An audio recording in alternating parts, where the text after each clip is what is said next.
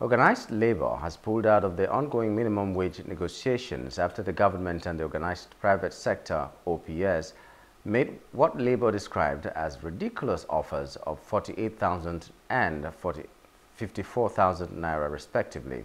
According to sources in the meeting, while the government did not provide any data to back up its proposal, unlike Organised Labour, OPS, on the other hand, said none of its members pays less than 78,000 naira.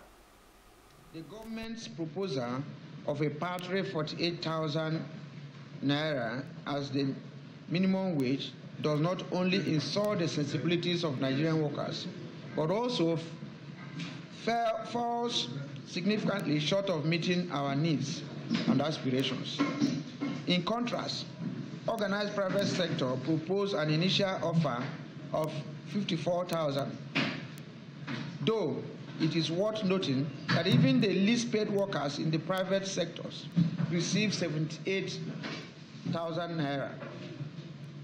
As clearly stated by the Organised Private Sector, highlighting the stark disparity between the proposed minimum wage and prevailing standards, further demonstrating the unwillingness of the employers and government to faithfully negotiate a fair national minimum wage for workers in Nigeria. So I think maybe they should go back to drawing board. And of course, between now and the end of the month is enough time. Hello, hope you enjoyed the news. Please do subscribe to our YouTube channel and don't forget to hit the notification button so you get notified about fresh news updates.